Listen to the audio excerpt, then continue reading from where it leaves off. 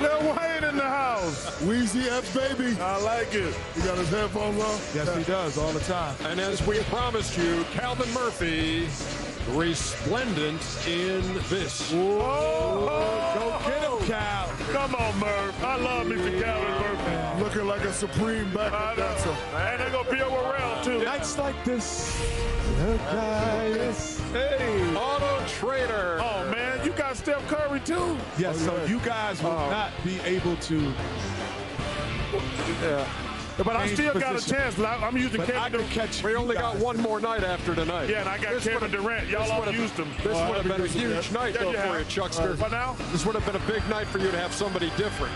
No, but I got Kevin Durant. I know, but you can't make Can't a make big up any round tonight. points. But he going to get me big. No, he's not going to get you. Shaq going to have to take David West next game.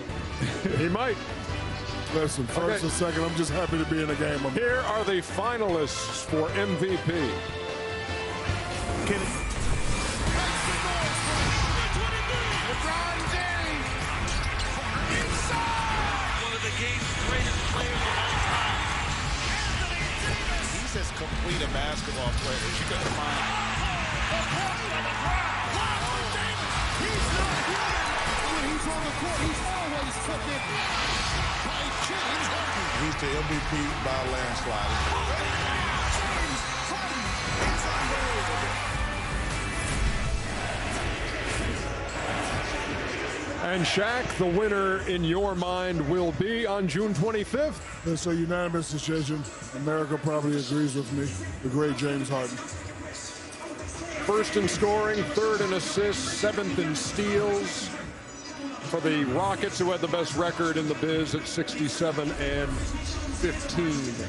How big is the gap between the winner and the runner-up in your mind? And who would be? I mean, I'm assuming you guys are saying James. I would say LeBron would be the runner-up, just because of the magnitude of what he's done with all of the different lineups, and to be able to carry his team and to get them back into a position. But that would also include playoffs. So Anthony Davis had a hell of a year, man. I'm telling you. He did. But I would go with James. I think James going to win easily. First of all, you know, he could have got it last year. Russell just had a phenomenal year. But it's time for James to win it. He's had a great year. They had the best record in the NBA. And it's well-deserved, man. Well-deserved by James Harden. Anthony Davis, by the way, 28 and 11 and 3 blocks, second in scoring, fifth in boards, first in blocks, and 50 double-doubles, which was actually fewer double-doubles than LeBron James had. He had 52 to go with 18 triple-doubles. But James Harden with 30 points a night, 5 rebounds, and 9 assists. And interesting, we were talking about this game, and Underdog has given us some pretty good little tidbits, little nuggets about what happened in game one, including James Harden tripled more in game one than Durant, Klay Thompson, and Steph Curry combined. That's crazy. That's a crazy stat. And he also said the Rockets shot the ball 21% of the time with 4 seconds or less on the shot clock. Ernie, those are the adjustments that we're talking about. You're not going to get a good shot with 4 seconds to go on the shot clock. You just got to heave some at the basket.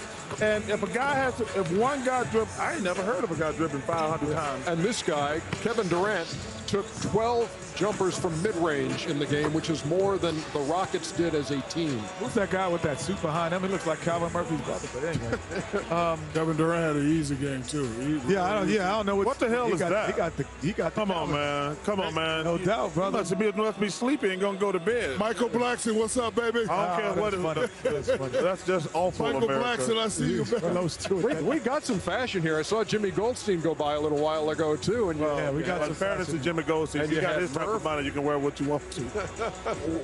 Hey, I would say this though, that The Blue Gators. Shaq has the Blue Gators. Well, first of all, they're not Gators. Thank you. They're not Gators. Roderick, they're not Gators. They're blue something.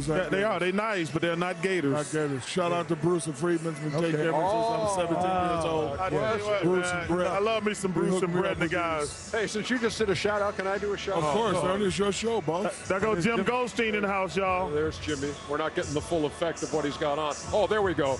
Welcome, Admiral. Shouting out Corey Bird. Corey Bird from Houston, Texas. He's a media guy with Savvy Savages University. That's his startup. Corey Bird. Savvy Savage. What did he do? Just bumped into him. What did he do? Today. I said, give me a shout out on the air. You just giving random damn strangers shout outs? You don't even know what he's saying. Hey, man. He's a media guy. Yeah. Helping a brother out. Oh, he's a brother. Good. Helping a brother out.